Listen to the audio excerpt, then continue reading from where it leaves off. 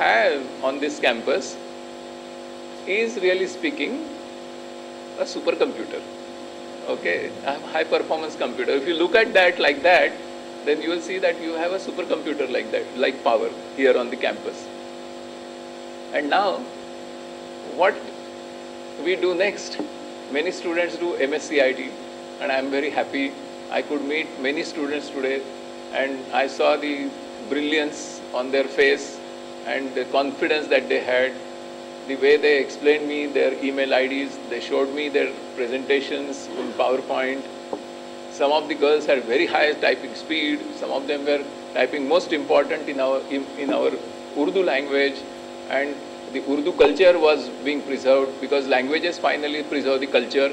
So I am very happy that Urdu language typing speed also I saw in very high caliber, and this institution is preserving the ancient culture and the modern culture simultaneously. The best of both are found on this campus. So that is the grand synthesis which is required today for the whole world.